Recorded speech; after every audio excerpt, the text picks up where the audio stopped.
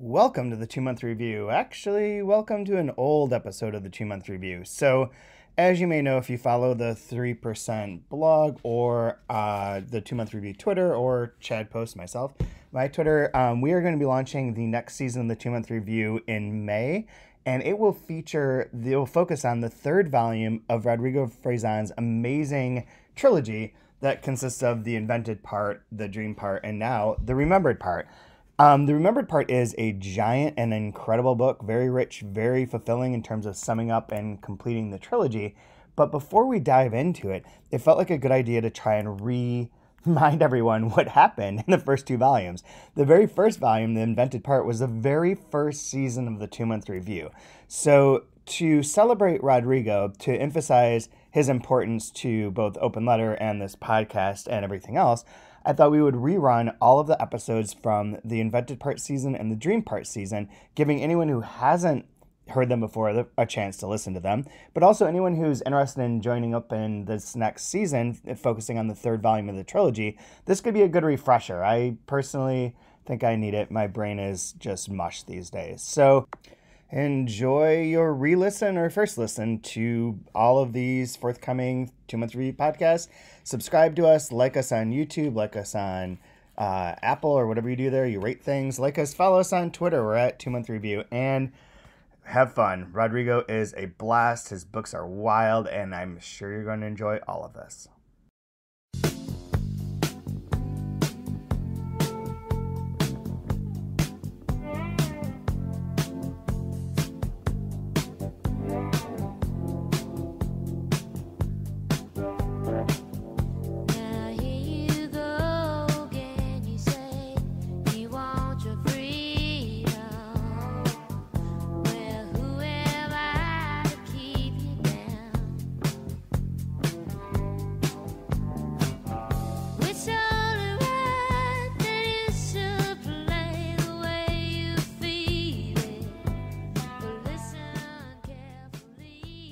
Hey, welcome back to the 2-month review. Ignore everything that happened before.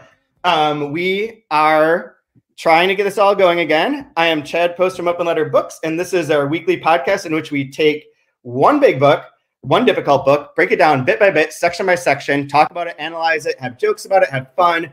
Today I was going to complain a lot, but now that I've been kicked off of Streamyard, I'm no longer angry. I'm just disappointed thoroughly in the fact that we didn't get a book on the IndieNext list after it being like my only dream for the year. And I have no dreams left now that COVID has ruined society and everything.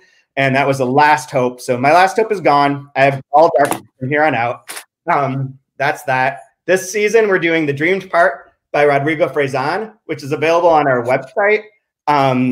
It is available as an ebook for $3.99 at this moment in time, $1 of which will go to support independent bookstores. We had been giving it away to encourage you people to all join and watch us, but we are no longer doing that. It was a short, limited time thing only. And today on this episode, we're going to cover pages 112 through 155, which is the beginning two sections of the second part of the book, The Other Night, Irrational Catalog for an Exhibition of Restless Shadows. And as always, I am joined by Brian Wood, who is the author of Joytime Killbox. And how are you doing, Brian? Oh, fantastic, Chad. I couldn't be better. It should be illegal to be as good as I am. The better question is, how are you? I'm not good. Good. That's good to hear. Good. I'll do one bit for posterity that I have to teach on Zoom constantly, like every day. And I've been on the phone today since 10 a.m. Most of which was not necessarily positive or negative. It was just there. But when I was teaching my class, we are getting our kitchen redone right now. Our landlord's redoing it. So as I was trying to teach my class, I'm trapped in a room, in the smallest room, quietest room in the house. Meanwhile, my cat's in there with me going, meow, meow, like as loud as he can. And when he's not doing that, there's literally drilling and sawing. So I'm like yelling at my students. I was like, Amazon is bad. And like, they're like, what? And they're just like little heads that are floating on screens and you don't know how to read the room or interact with them. It's like, it's trippy as shit. Teaching online in that way, and that's breaking me very fast. As is the ABA not putting one of our books on the IndieNext list.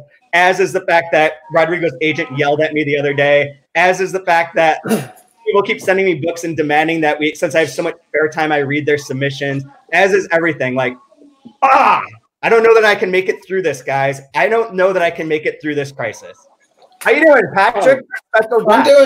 I'm doing okay. Trying to get a dog off of me right now. So I'll introduce you properly. Special guest, Patrick or P.T. Smith, dog walker extraordinaire, former bookseller, runner of the Best Translated Book Award, which was announced today of the long list, and fellow international literature enthusiast. Thank you for coming on. Sure. I think I'm good. I mean, this it's a weird time, but I've been making the best out of it and kind of reading a lot and walking a lot with some dogs. And finishing up stuff for the Best Translated Book Award. I was impressed with the judges' ability to stay focused and kind of hash out the long list during the kind of crisis we're in the middle of, and being able to stick to it and get it together. So that was cool, and it was really fun to have it out there. It's a thing that I've been a fan of for. It's been around for 13 years. I've probably been following it for 10. And then, intensely following it for, a few fewer years than that, and then involved the last 5 or 6. So it's one of my favorite things out there. So I'm excited that we got to get it out today. That's awesome. Thank you for all the hard work that you've done over all those years and making this happen. As I remember, even the beginning years, it's like wrangling cats or whatever your appropriate thing is. And it can be tough, but it's a lot of work because the long lists are very long, like 25 titles, 10 poetry titles. That's a lot of books. And then it's a lot of books. I mean, the judges do more work, honestly, which is why I sort of switched from this, from being a judge to kind of coordinating it. And also kind of why bookselling isn't always my favorite thing. I like to read what I want to read when I want to read it. And this being locked in my home is kind of letting me really explore that. I'm just kind of I will now read this book that I probably wasn't going to get to otherwise, but I have all this extra time. I may as well do something with it. That's way better than me. I've just been getting drunk and watching Ancient Aliens. Come to find out, at 2 a.m, that is my jam. It'll go really bad if I start getting drunk. My hangovers are exquisitely existentially painful. I just 3 beers and I'm going to wake up and be like, my body feels fine. My brain is telling me I want to die. According to Ancient Aliens, you probably have an R type, an R negative blood type, which could be linked to the Atlanteans for about 10,000, 5,000, 10,500 years ago, which is also I definitely alien can trace back to the Atlanteans. So you might have Atlantean DNA, which is Absolutely. causing the hangover. Yeah. This is where your world goes. This is why Rodrigo's book is perfect for me right now, because I'm just like, yep, I'm on board. Let's do this. Yeah, that's why my hangovers are totally fine. I'm just I'm an alien. I'm not an Atlantean at all. I'm just other. That's why things don't work out for me. In the world. Is your flickering really fast, by the way? Is mine flickering? Okay, it's just me. Or I'm insane. We're all losing it. I mean, I've told you, Chad, but all I've listened to for the last 2 weeks, music-wise, is either classical music or the Grateful Dead, who I never listened to before this. So we're all in different ways completely losing it, but it's happening. It's definitely happening. But we're here. It's for the best. Yep. We're all here. Yeah.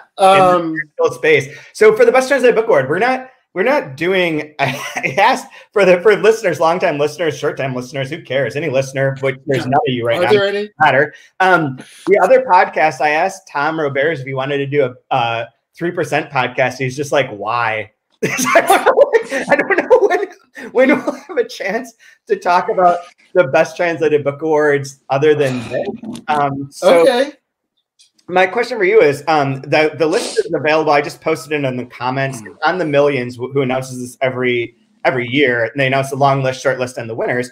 And there are, as I said, 25 long list fiction titles, 10 long listed short or poetry titles. But a few of them are obvious, or not obvious, but to be expected. So I'll just read off a couple of those. Vernon Subutex by Virginie Despentes, translated from the French by Frank Wynne.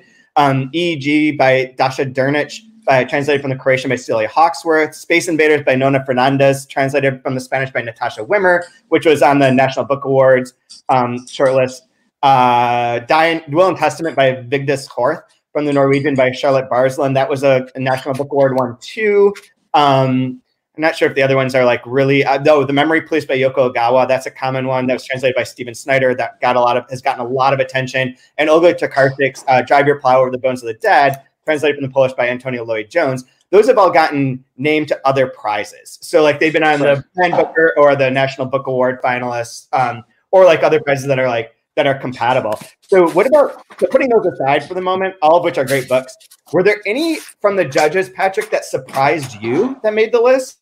Either or like we're just like, oh wow, this is a really interesting book to have made it this far. Stalingrad seemed to come out of nowhere.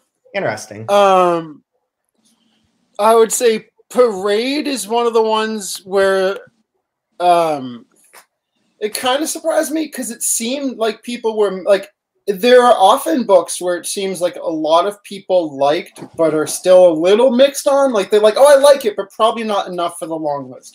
And usually one of those books ends up making it to the long list. And I think Parade was one of the ones this year where like people are talking about it, but it doesn't seem like they're fully for it. And then suddenly enough of people like feel that way that it carries over. So that was a little bit of a surprise. In a weird way, Animalia was, because there were, some passionate people for it and then some indifferent people for it, but it still swung through. Total not surprise is Charco making it. People were very excited about Charco being around. I was going to mention that one because I wrote about it, Die My Love, but it was one that like I think it was on maybe the Republic of Consciousness Prize, or there was attention that was paid to it, but it was not a translation prize. So I figured I'd let you bring it up. But yeah, I'm not surprised by that book either. That book's great. Like I wrote a whole long thing about it. I don't really remember anymore because that was pre-COVID time, which means that it was not real time. No, nothing. Well, I mean, this is the not real time. I don't know, man. This is the new real time. I feel like I told my students this when I was losing my mind today. Every step of the worst part of this crisis is that everything that we implement is taking us one step further away from reality. That we're just mediating reality further and further and further to the point where like most people on Zoom now are using like you can change your background so it can be a picture or whatever. It's a fake background. So now I had like one student at the end was playing around with this and he had like the Chinese flag behind his floating face. And so he's no longer in his house. Like I could see him in his house and then I could see him not in like this world in which he's like a total, like he's totally just a speaking had like an avatar.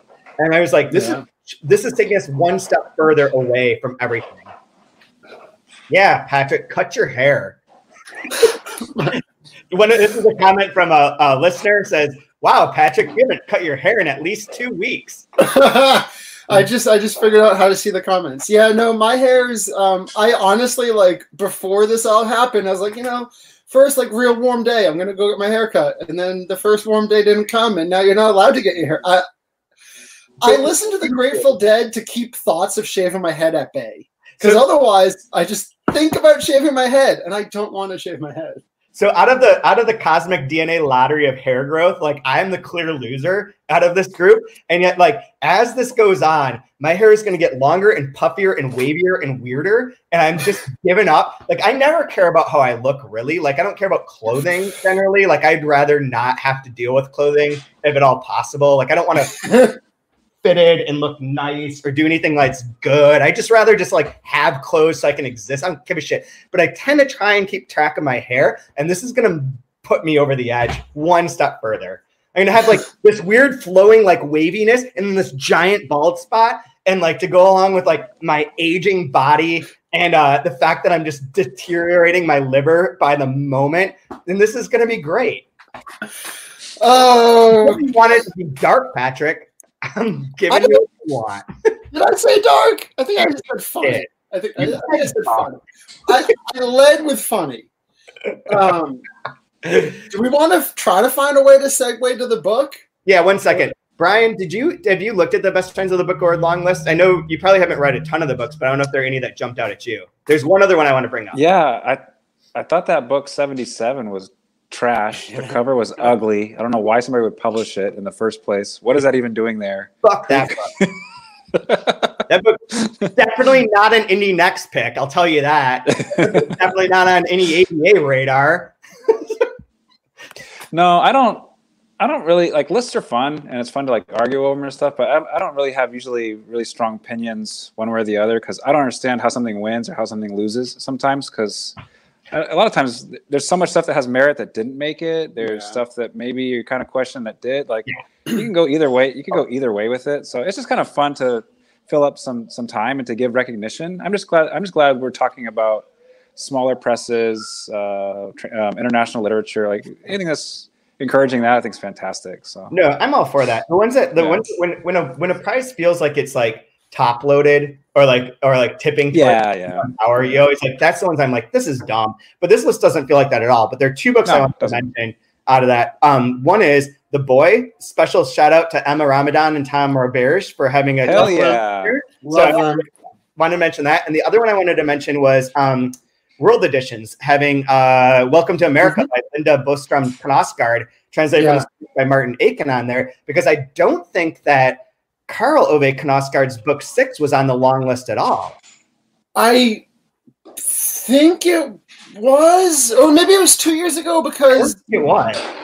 So like, go Linda, go World Edition. Yes, I'm happy about it. But the only reason I'm saying I think it was is because a former judge is writing her Why This Book Should Win post on Welcome to America, and she said that part of the reason she wants to do it is to atone for helping Karl get on there one year. But I don't remember it, so I honestly don't know. There's a lot of books every year, so I try to remember them all. Yeah, I have one last comment about that, and then let's move on to Rodrigo's book. The last comment about that is that the only source of institutional memory about the Best Translated Book Award is the Wikipedia page that's set up for it, which somebody maintains. I don't know who that person is, but whoever it is, thank you. Continue doing it because I do it, and it's I use it check to see where things are. Yeah, yep, I use it, especially like if I want to say this publisher's is their first time or this language is first time on there. That's always been a really useful way to check that. Yeah, and I didn't do it yesterday because just it's a weird time and I'm not always focused.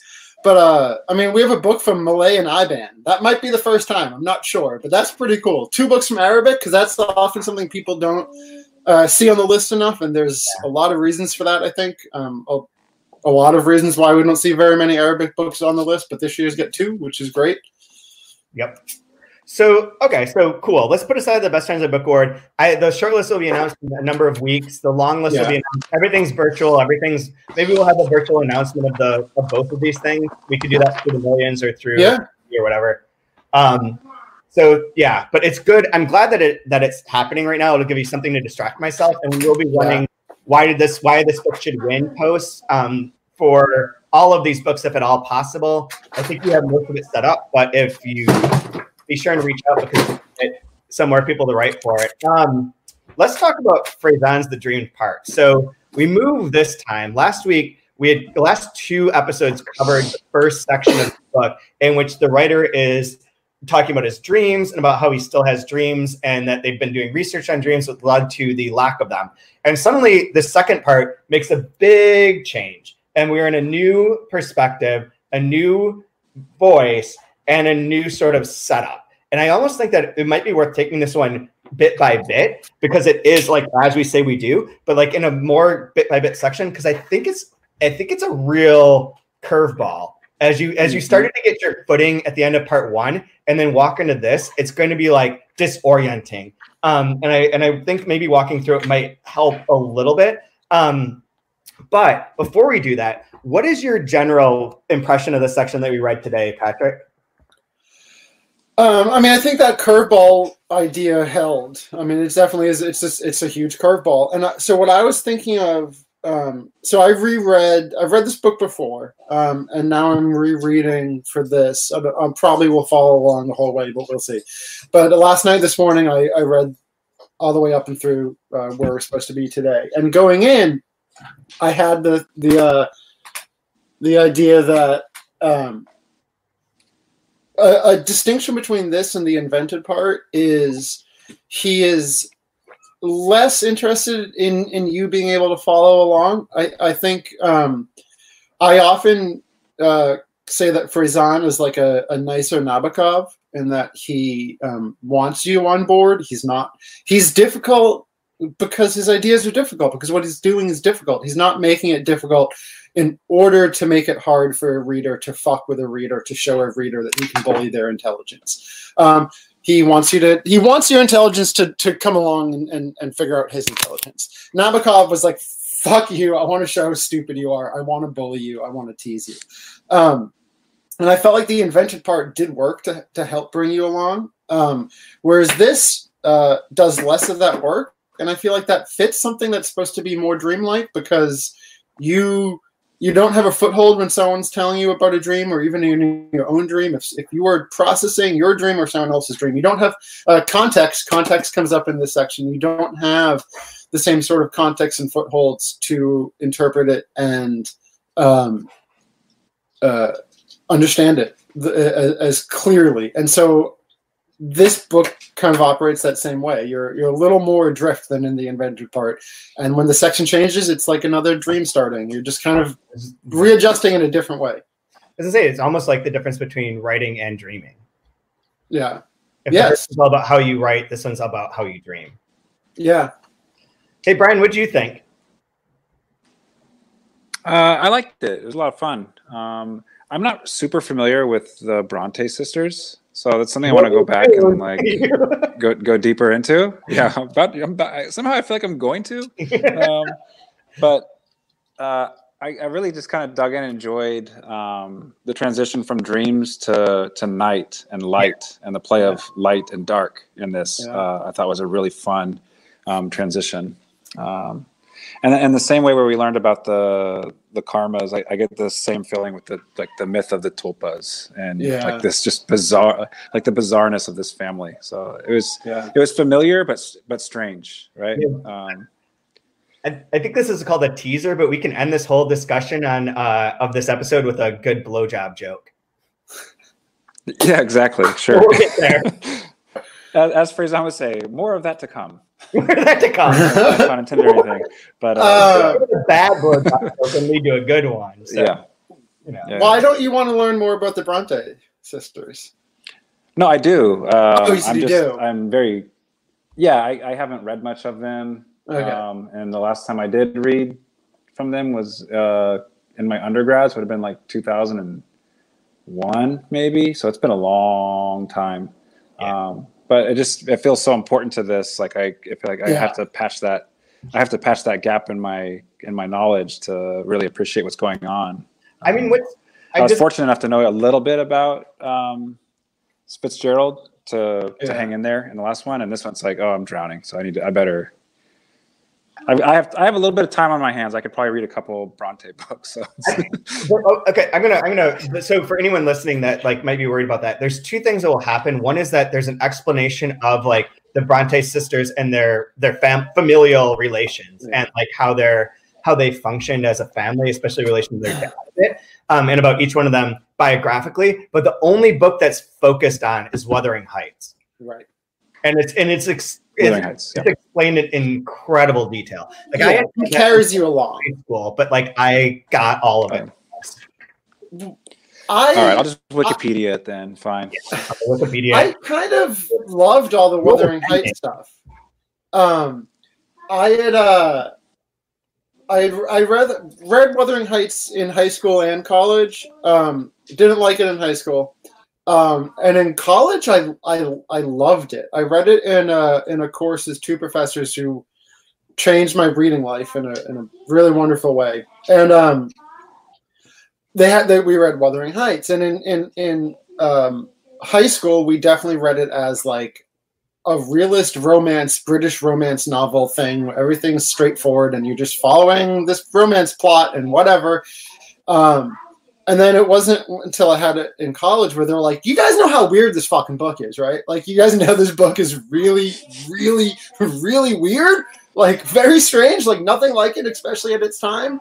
And so that really changed my take on the book, and I ended up loving it. And it was just thing where a lot of the classics didn't get it. They still were like, either it's a dumb romance I don't care about, or it's a great romance and I care about it. There was like a smaller group of people who were like, I like this weird fucking book. Is Heathcliff a monster? What is this? I like that Fresán has a similar approach to like the way my teachers taught it. Like that, recognizing that this book is unique. It's a totally strange, unique book. It's not what people who want to watch the movie adaptations and dream of Heathcliff think of. Like it's something else. Yeah, he leans into like what the weirdnesses are. It's sort of like in the invented part when he talks about the final Nabokov book. Oh shoot, is it Transparent Things? Yeah. The Transparent Things, and about how that is a very strange book. And when I read that, I was like, oh my God, you're right. This book, like you could just read it and be like, okay, it's fine. But the second you pick at it, you're like, wait a second, what's happening here? And Wuthering Heights has that. I remember I have a very visual and visceral memory of reading that in high school and those versions where it was like a hardcover that was like a mass market book, but like made into a hardcover, like library bound with like weird plastic on top of it. And when you open it, the spine would crack and all the pages were yellowed. And that's up. Are you literally smoking weed on our podcast? You are drinking whiskey. You were drinking whiskey. Have your whiskey. We have definitely entered a new phase of casual on this podcast. It's the end of the world. What are we supposed Patrick, to do? that's still by the way, still illegal. No, that's it's still not. illegal in New York.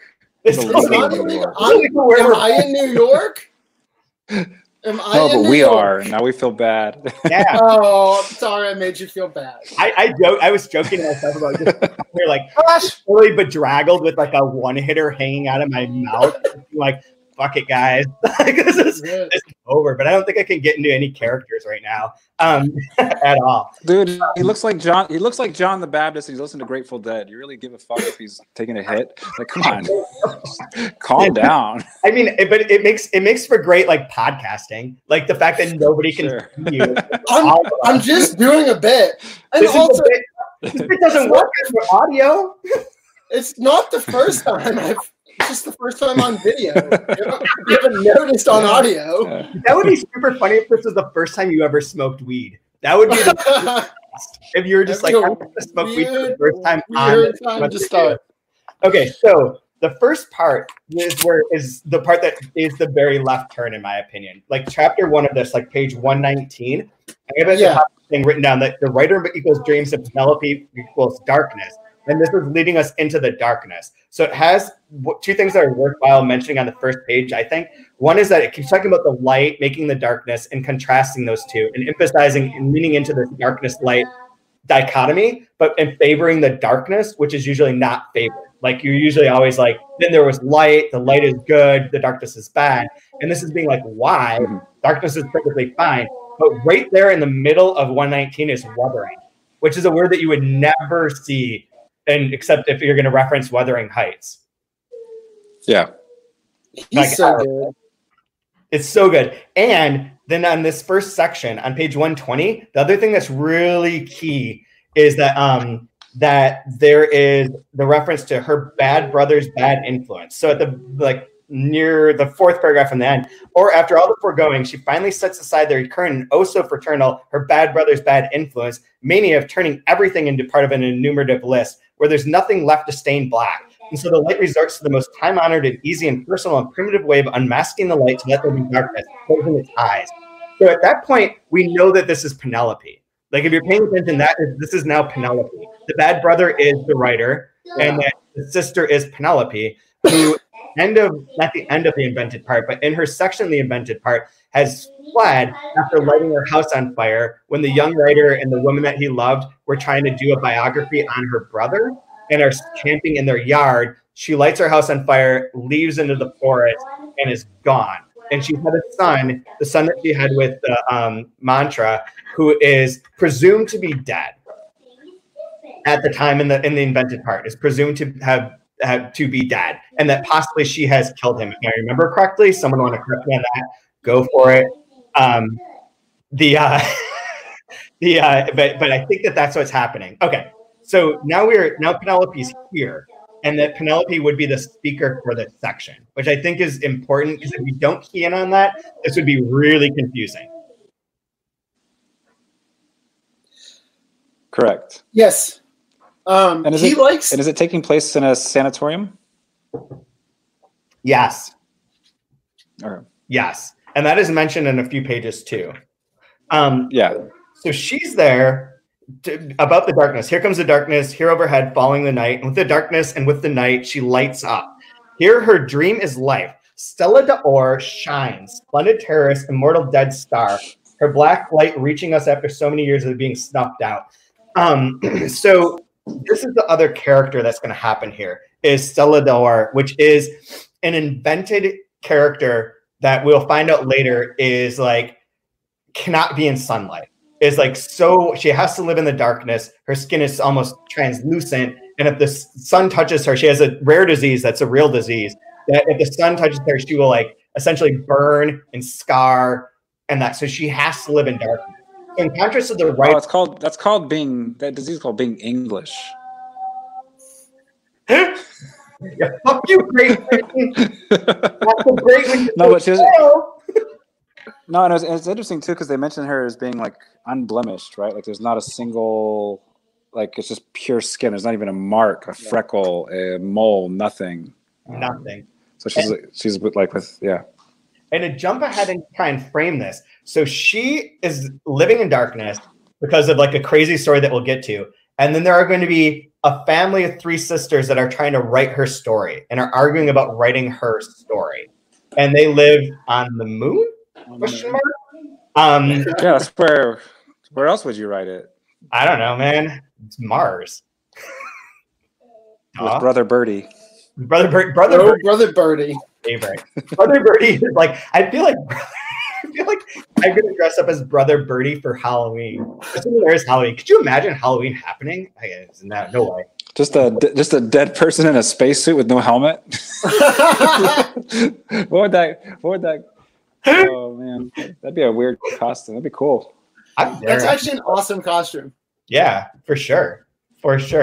So we've got that sort of set up. So then we get the long bit, which has this interesting reference on pages. So it says like her resplendent voice still audible, like an echo reverberating against galaxies, saying things like, and there's a long quote that begins with, "You may say I'm a dreamer," which I suppose we should all sing, sort of that, so we can be like the famous celebrities who sang it on the YouTubes or whatever they did. No, I don't know what you're talking talking about. about. That's in my book notes right now. That stupid celebrity video. Also, you know what'll make people feel better is if like we're like super rich and living in the hills. Let's just sing to them from our mansions in the hills. One of my students complained that Ellen DeGeneres had some video where she was like crying about how hard it is to be stuck in her house, and they were just like, "Fuck you, fuck her so goddamn much." I mean, have kids. Like, every parent out there, every parent who hears this, you are doing the Lord's work. This is impossible. Or be alone and don't know when another human being will ever touch you. Yeah, that too. Yes. Everyone survived. It's called that sounds to me like high school, but all right. Yes. Yeah, that's the thing. I'm pretty used to it, so it's like not a particular challenge. It's just, I mean, but at least in high school, it was okay if you knew you were going to touch yourself. Right. Sure. But here's how terribly out of touch celebrities are. Like just another example. Like people are scared. Like, we're all gonna know somebody that loses a loved one or something, and like trying to deal with that. And then like the first line, imagine there's no heaven. Well, then where'd my Nana go? Because I'm fucking pissed right now. Like, thanks a lot. I didn't even get to see her because I couldn't go near her without getting contagious myself. Yeah. So Thanks, Gal Gadot. I feel so much better. I think we should make a new rule that, Patrick, every time you say something that you feel is pot influenced crazy, you have to understate something like, "But I'm just high." Okay, I don't think it's gonna happen because I'm gonna stay on topic. Yeah. Okay. We've done a great job of that so far.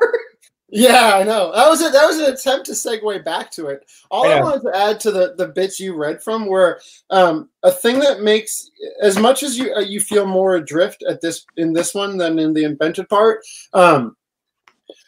how good of a writer he is, like on a sentence level, on the sound level, on just like having beauty in his words, helps you get through this. Like, you're just like, okay, I don't know what you meant right there, but boy, the sounds of those words really made me enjoy that page. Like, I'm a little lost, but like there's real pleasure happening on the page here.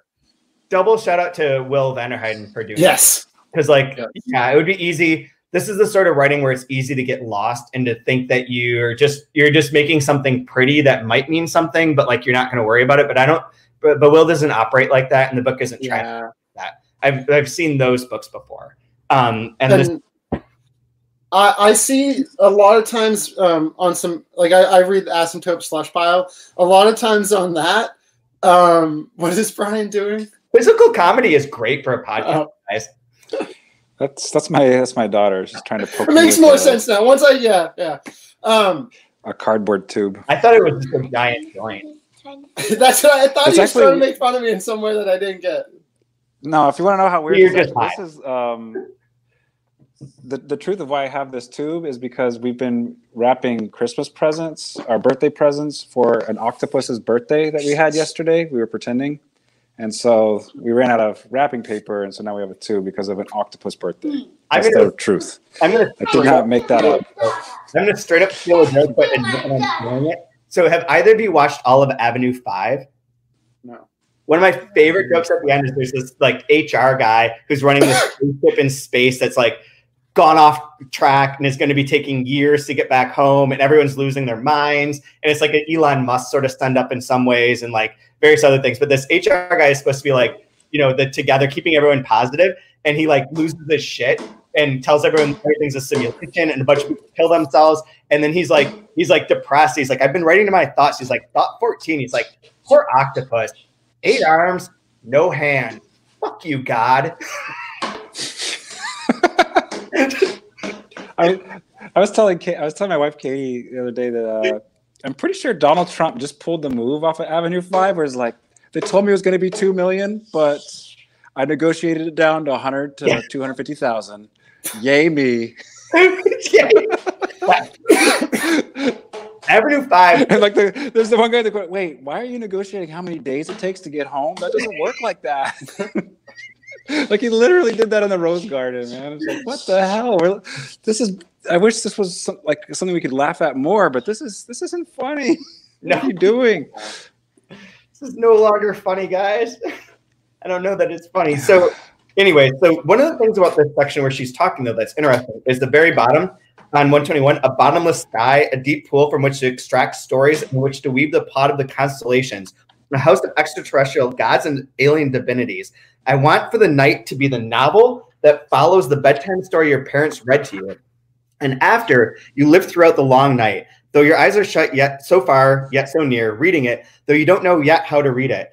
I want for the night to not just to be another hour on the clock, but another time altogether elsewhere. And the bottomless sky, the bottom of the sky being one of Rodrigo's book, feels like a nice reference there. And this idea of it being like, of the night being an almost alternate universe, alternate time, alternate way of being, is sort of setting it up as not in contrast to dreams, but another aspect of dreams. And that's where, like, if the invented part is like the writerly aspect of this trilogy, this is kind of that nebulous, dark, amorphous part of it. Like, if the whole thing's set up to figure out how art comes to be, you have the one side where it's the craftiness, and invented part is super crafty, right? Like, you get to see like how the pieces come together and like how everything, all the puzzle gets made. And here you feel like he's trying to tap into the undercurrent, the parts that we don't control, that are like, what happens when you dream or when it's night, when you're not in control anymore, after you've heard a story and then you go dark, like what then happens? That is the magic, the part that like then you process and create a story out of. And I'm going to tell you guys, I had a dream last night that I had to take a Delkey intern to Europe right now in the middle of this crisis to have these editorial meetings. And it was a Delkey Archive intern specifically. And I was told by Edwin Frank of the New York Review of Books that this Delkey intern he knew, and he was like, oh yeah, he was raised as a goldfish, so you need to be careful with him. And I thought I woke up and was like, that's the most amazing insult I think I've ever dreamt, is that he was raised as a goldfish. Raised as a goldfish. I like the but it feels cutting. You're going to find a moment in your life where you're like, no, this is what it means. I can tell this person you were raised by a goldfish, and it will raised as a goldfish. Raised as a goldfish, yes. Yeah. I'm going to do it. It is better. So we get a little bit about Stella there afterwards. And then we have all this bit about like whether or not like Stella says is true or not, or the historian who's writing them. And we get a lot of references to the fact of like that this is Penelope. All the clues on like page 124 are like the clues that this is Penelope. That her another bad brother's bad influences. She's also a writer, so on and so forth. That she hates Thomas Alva Edison. There's the great Karl Marx quote. But then we get to 126, and this is an important turning point, I think. And 126 is where it says that isn't the tone she wants for this. That tone is already known, had already been heard. The sister tells her 3 other sisters with, yes, an accusatory tone. A tone that reminds her, the chronicler of the comings and goings of Stella d'Or, of the grim and grating tone of her grim and grating bad older brother. And it feels like this is an attempt at this moment to try and make it not written the way that the writer was writing, and to establish something else for Penelope's way of telling her particular story. So, do you think that ends up being a successful attempt, or does it? I think the attempt is not here. I think the attempt is coming. I think it's indicating the desire for an attempt to do something that's not that. That voice exists. That the idea of like enumerating these lists of creating all these like all of the tricks of the invented part and of the dream part so far that the writer uses are very. They've been done. They've been circled through. It would be easy to fall into that pattern, and the attempt to try and break that pattern to some degree. And I'm going to hypothesize wildly here and say that that's one of the things that happens. Sort of happens with The Bottom of the Sky too. To like break out of that mold of writing is that there's a play that goes on in Fresán's work with viewpoints and secondary viewpoints. So we have Penelope talking about Stella. And then in the next bit, we're going to get Stella's story being written by 3 tulpas on the moon. So you then, by switching the perspective to their perspective, writing about Stella, but knowing that Penelope's really the one that's in charge of this, that triangulation allows for a distance that gives him a new point of view to write something that's different. Right. I feel like someone else should talk a lot. I feel like I've been on all day. I mean, you are very on this, and part of what I'm struggling is it sounds like you are talking past this point a decent amount, right? Like where we are in the book. A little bit. Yeah. So like it's because like I'm not seeing there's definitely a different style to the invented part so far, but it still is there's probably more similarities than difference while still being different, because I think the invented part is more structured. When crafted is the word you use that I really responded to. That's an incredibly crafted book. Like the level of everything being planned out and the pieces working together is perfectly detailed. And this definitely already is looser. And I honestly can't remember where it goes from here. So how much it fits into your theory and how much it doesn't. Would you say this is more of the Grateful Dead compared to this is more of the Grateful Dead compared to the Beatles? The Grateful Dead compared to Pearl Jam. Pearl Jam is like very much a very specific format. No. Dude, the guy in our kitchen listens to 90s rock constantly. I heard Crackers Low the other day, and I was like, this is the pinnacle of 90s music writing, where like the chorus is hey, hey, hey. It's like being stoned. I was like, yeah. God. Pearl Jam's not complicated enough. I guess let's say Pink Floyd. Invented Pearl is Pink Floyd. Invented Pink Floyd, and this is the Grateful Dead. Honestly, I'm going to say that works because this, the references, the constant stream of references in the invented part, almost felt like a tick, like crafted and perfected, but an involuntary tick. When they feel also at times involuntary here, but in a more subconscious way, in a more they just crop up. Yeah. And then they kind of crop up again. Like there's a little moment that it's at the end of the section, and I love it a lot because it tells you how often he's using references and how easily you could miss them. Like he just throws them in there so smoothly, so involuntarily for him that they're part of this consciousness that it's hard to catch them sometimes. But on 151, midway down, and that he has seen things like he wouldn't believe, and that he'll never let them be lost like tears in rain. Now, most people are going to get that. Like, absolutely, without a doubt, most people are going to get that. But the next page, what is it? That's Rutger Hauer in the Hitchhiker, the Hitchhiker movie. Yes, that's exactly what it is. Yeah. I was wondering where you were going to go. I'm like, I know Brian's going to get this wrong, but exactly how is he going to get this wrong? Okay, he's starting right, but there we go. Okay. But the next page, he returns to the reference, expands it, like, and then does something different with it. And it, I don't know, that I like how these gestures come about in this book, and there are ways it's similar to the invented part, but it's faster. It's a lot faster. Everything's faster. There's a lot more information coming at you. Yes. Really this book is way quicker. Not being meted out in a way that you can structure it. Like it's like deconstructed information in a way that, I don't mean to sound postmodern, but to sound like it's undemarcated. So like in the invented part, we had each one of those chapters was like very specifically achieving a piece. And in this, there's an intent to like disrupt that normal flow. And to do something that's like more of a, God, I don't want to keep using Grateful Dead reference, but it's more jam bandy in a sense that it's just like going, but it is way crafted. Like it's very obviously. He's hiding the craft a little bit more. It's just and I think it's in the first episode you guys did, but maybe it was the second episode. Do you have porn tucked in your book, Chad? I have this. For anyone who's watching it, this is my note to myself last night. And if anyone can decipher whatever the Tolkien, I will give you money. I think it says creatures comes in comfort with tendency. That doesn't make any sense. I don't know.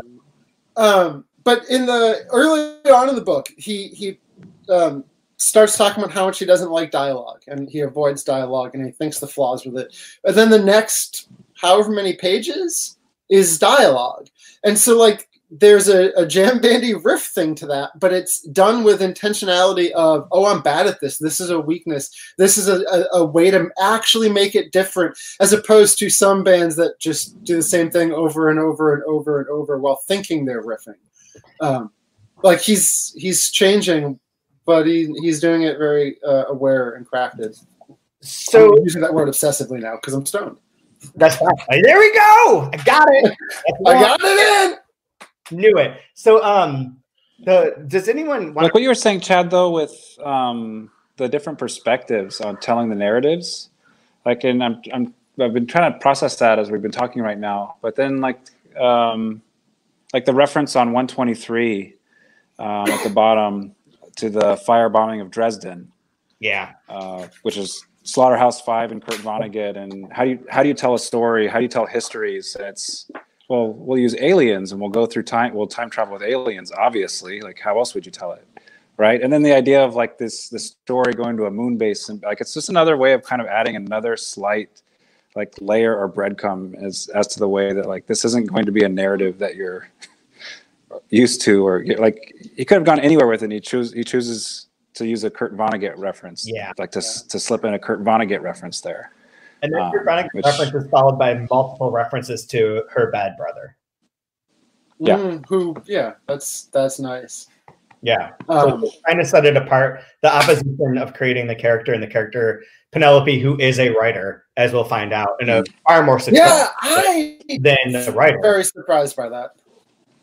Is like, yeah. So Yeah. Do either of you want to recount like Stella D'Or's origin story for fun? It's so I have a take something on to do with the words for snow. I'm not sure. and her amazing father. Okay, so I've got a take on that. So in the first one, if you remember in the invented part and in the writer's like biography, his parents are these glamorous people who go around doing ads, right? And they're superstar ad makers where they go and like they're beautiful and they go to like various places of the world and they shoot ads for, I forget what. I want to say a cigarette company because I used to have a vision of these cigarette ads that I would make and it was similar to that. But I don't remember if that's true. But they're ad people and they're glamorous and they're highly visible. And in this case, Stella D'Or being an invention of Penelope, right? So like she's not a real person. Stella D'Or is not real. Her history is being written by Penelope. Let's assume. I guess I don't know. I assume that she creates then a father, no mother, but a father who's extremely famous for being able to be a linguist and is so like famous and charming and beautiful and handsome that he hosts Saturday Night Live as a linguist and makes like linguist. Like this and his monologue was masterful. Funny shit. That's funny shit. The monologue is always the best part. Yeah, I don't even watch the show anymore, to be honest. But I believe the dad is like masterfully known as like very beautiful, very handsome linguist who then decides to go off and become like, they refer to him as like the Indiana Jones of linguistics, who wants to go find this special magical word that no one else knows, the new word for snow up on the North Pole, and like is found months later with a baby, and that's Stella D'Or, and he's protecting her, keeping her from the light. And we get this whole long great bit about like what it is in the Arctic. Like it's only dark for 4.5 months, but it's like the gloaming for a certain time. And then it's also like light for a long time. And he is discovered with this baby. He never speaks again. And she becomes this creature that people want to, this figure, this woman who people want to write about because of her luminescence and her like her specific disease and the fact that she can't see light and that she therefore has like some special sort of story to be told. But Penelope is writing that because it keeps saying like the writer who's writing me, she who is writing me, blah, blah, blah, blah. Stella D'Or is like not real, right? Yeah. But the dad sort of maps. Like if you take the writer's dad and then reinvent that, like if you were to take like your life experience, let's assume that the mom and dad of the writer were the mom and dad of Penelope, were these like figures that were like these 60s amazing, you know, beloved, lusted after advertising figures, and then dream that. The dream of that could be someone who's like a linguist, who's also the beautiful person that finds this special baby, and the special girl, only a girl, there's no one else involved. The special girl that everyone's going to pay attention to is the one that he protects and brings back to the center of like of his world, which is a bit of wish fulfillment too. I totally buy Stella D'Or as a fictional version of Penelope. I mean, much the way it's easy to find characters that are the writer having a version of himself, we see that throughout the whole book. Yes, and that this does sort of like tweak that, right? Like within a fiction, it's like second level meta, where like if Rodrigo's saying the writer is not me, the writer's life is not my life, but it has parallels.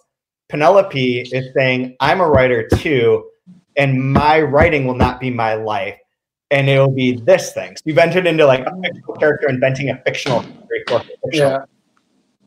She's dreaming it.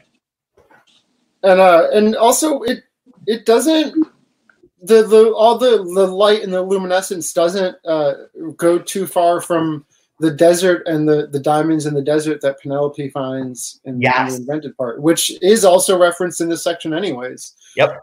The desert is referenced, and that's another thing. The references, he starts to reference himself and the invented part the way he's referencing the rest of pop culture. It just is there embedded, and you're finding it and stumbling on it. And sometimes he's, really revealing it, but other times it's just kind of sitting there for you. Yeah. One of my favorite bits is the very last sentence. It's not even a sentence. I'm just going to use the phrase where Stella or like, who it is who's writing me in the last section of this. So in the first part, we had who dreams the dreamer, or who's the dreamer dreaming the dream, sort of a Lynchian version. And here we have like, who's the writer writing me? Like, we're getting into a different sort of textual territory of creation again. And I really like that phrase for some reason. Like, it really appeals to me. But yeah, so we put that aside then. And then the second section of this part, which starts on page 140, introduces the three Tulpa sisters, Alex and Charlie and Eddie Tulpa. Are you guys familiar with the Tulpa stuff? What Tulpas are? No, I know. No. I needed to look it up, but I don't remember. Okay. So when we were watching Twin Peaks: The Return, boom, minute 53:20, guys, that I mentioned Twin Peaks. So anyone who had 53:20 on your board, you win. This week's game of When Does Chad Talk About Twin Peaks? So they show up. The idea of a tulpa shows up in Twin Peaks: The Return, and when it did, Rodrigo emailed me and was like, "You'll never believe this, but tulpas are the big part of the dreamed part." And Will sent this section, was like, "Yeah, it's very true." So tulpas, I'll read the Wikipedia because I don't want to fuck this all up. Tulpa is a concept in mysticism and the paranormal of a being or object which is created through spiritual or mental powers. It was adapted by 20th century theosophists from Tibetan Sprulpa, I'm not sure I'm saying that right, which means emanation or manifestation. Modern practitioners use the term to refer to a type of willed imaginary friend, which practitioners consider to be sentient and relatively autonomous. So the idea of a tulpa is that your idea of a person or thing becomes real and enters into the world. So in Twin Peaks: The Return, Dale Cooper's, there can be, what's her name? Oh God, Diane. Is a tulpa who's not real. It's just an idea. And there's various people who become ideas that take on physical manifestations, but are an idea of evil, an idea of servitude, an idea of various things, and that are that functioning in the world. And you wouldn't know that they're not real, but they're just idea people. And so these three people are the tulpas, clearly invented manifestations from, I believe, Penelope's mind.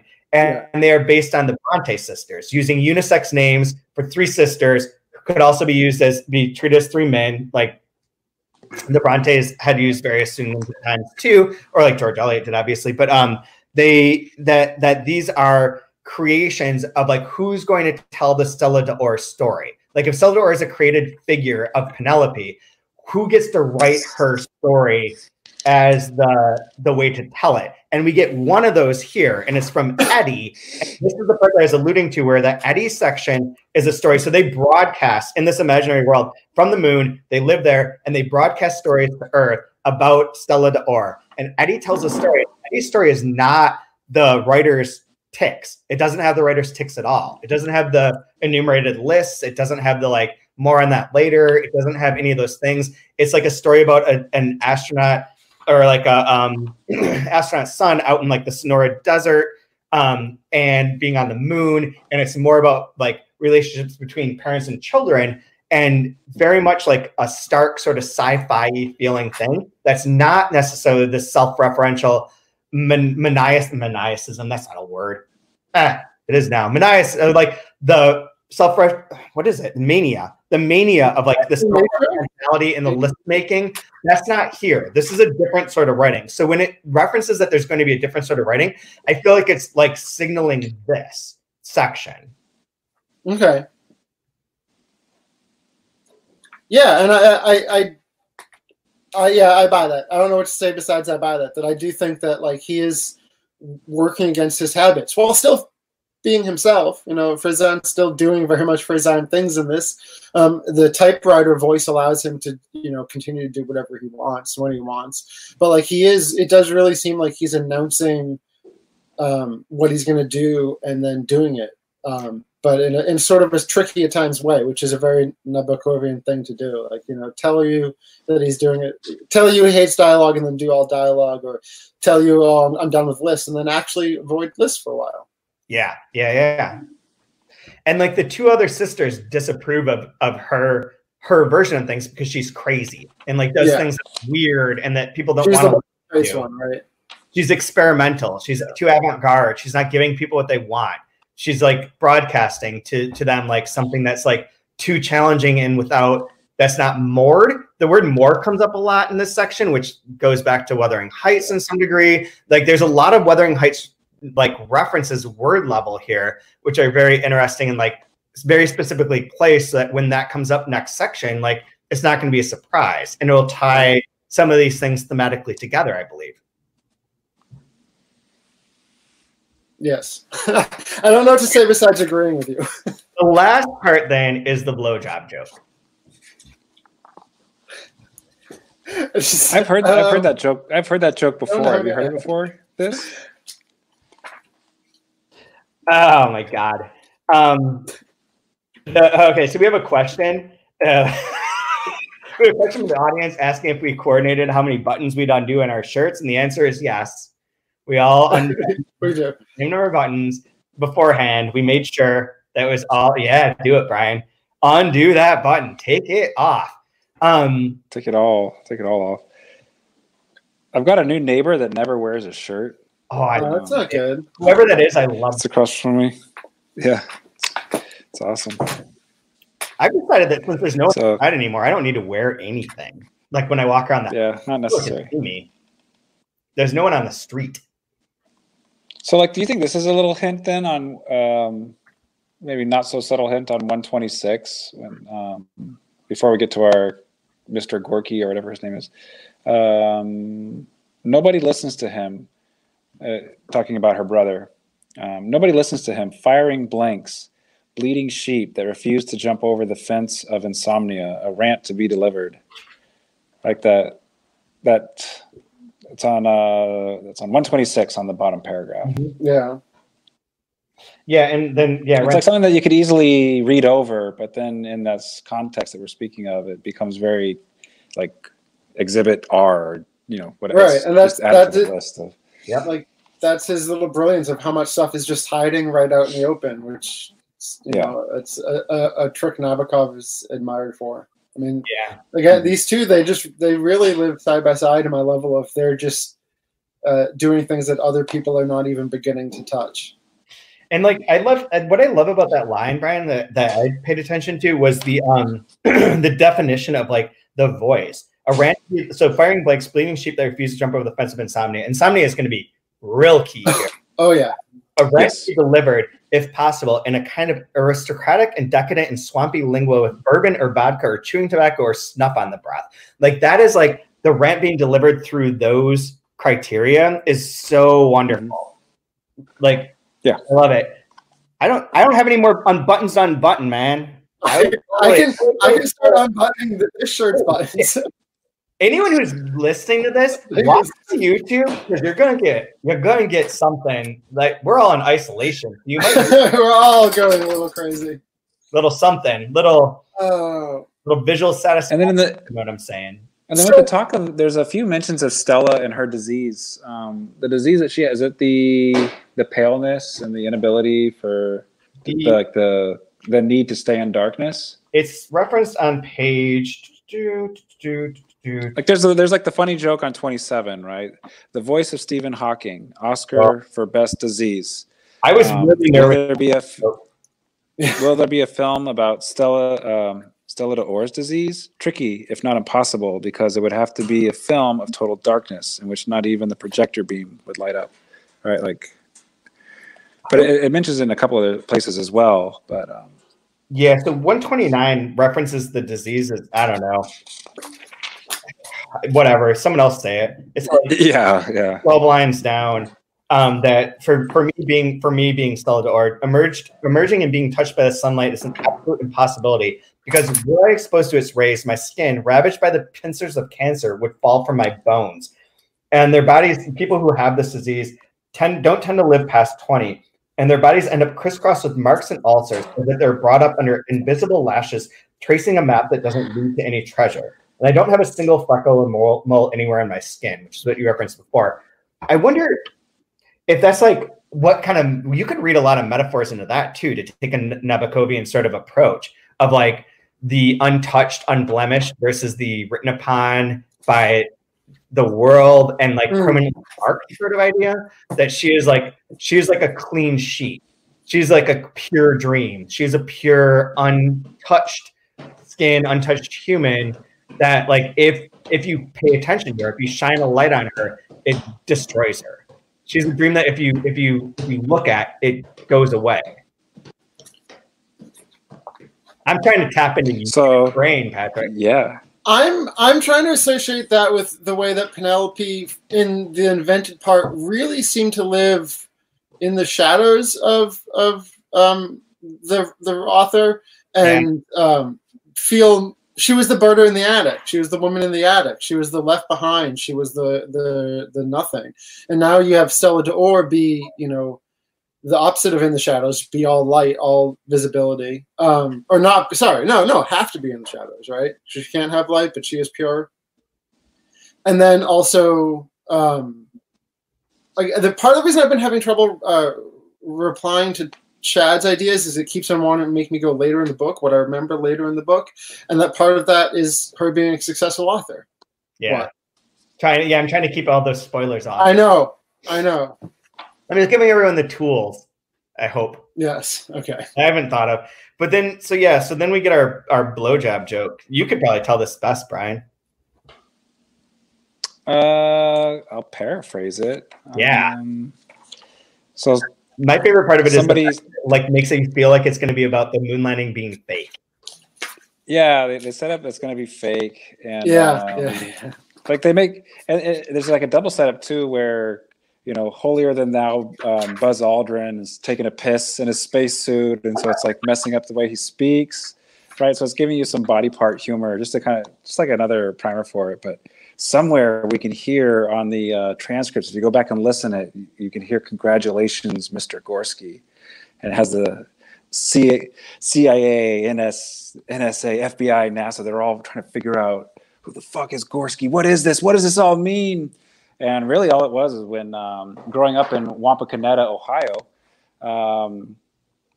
Neil Armstrong got his ball in the backyard somewhere, and of his neighbor, and he went to go get it, and he overheard Mrs. Gorski yelling at Mr. Gorski.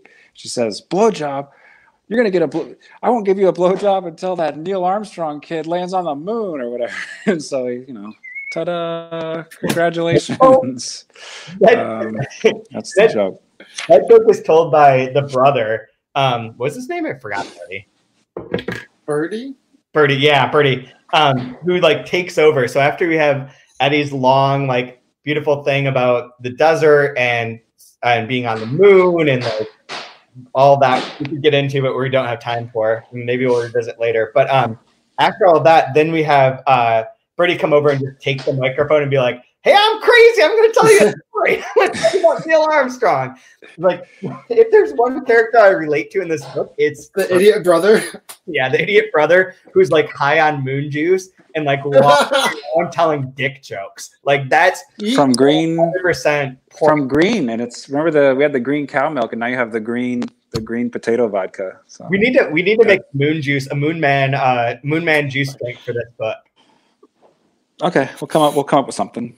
So, anyways, we've gone pretty long. Do you guys have a favorite line that you want to share? I've got one for you, Patrick. I want to start because I don't want you to steal my line. And I want it to be 100% dedicated to Patrick Smith, unbuttoned and all. For every, you should unbutton a button for every part of this that you like. And it's so easy to lie to a dog, and it's impossible to lie to a cat. And that's why parents, in general, choose dogs and not cats as pets for their children, because parents lie a lot to their children, and then children lie to their parents. It can be hard to tell a good lie to a dog.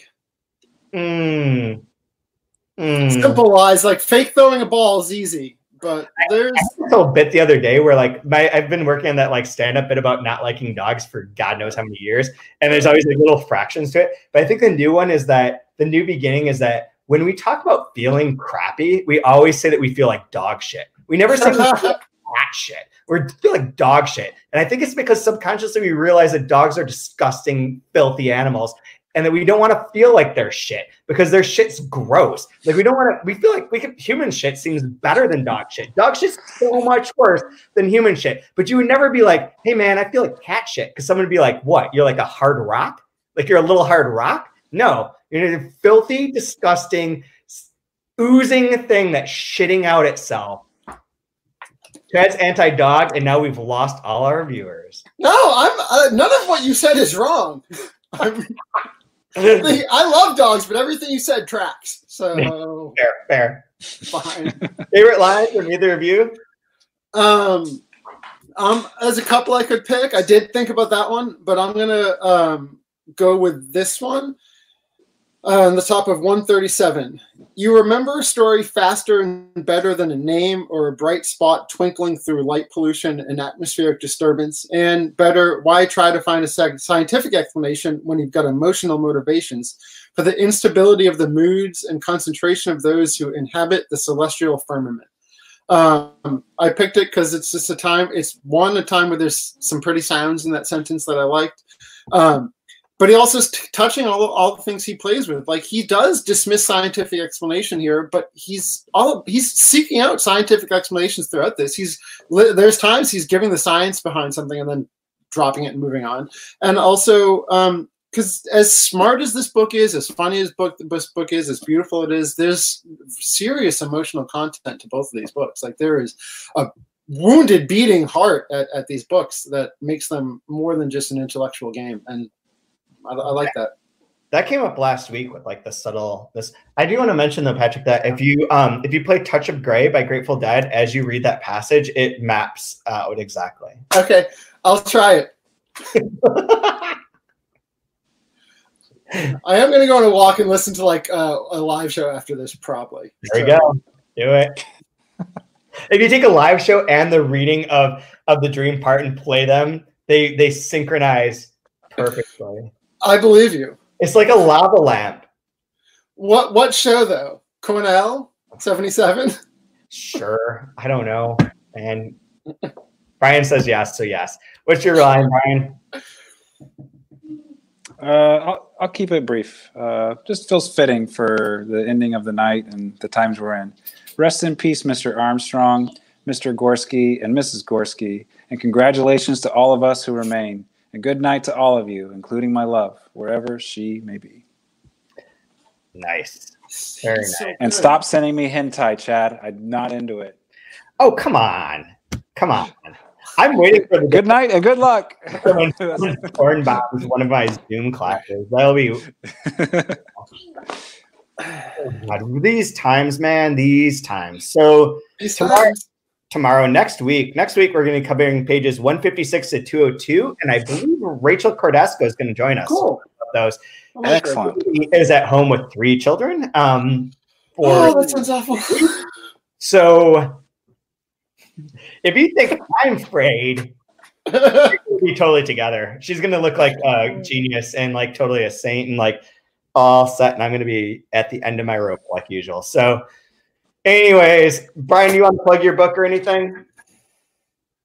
Nah, nobody's gonna read it, so that's fine. Joytime Kill Box. You can get it on Amazon with a side of flu. Go ahead and get it there. Or if you want it to be clean and unblemished, you can get it from a local bookstore and have them hand deliver it to you. So do that. Joytime Kill Box is available wherever books are sold. Right on, Patrick. Plug something. Plug the book. Check out the long list for the Best Translated Book Award on the Millions today. Read some of those books.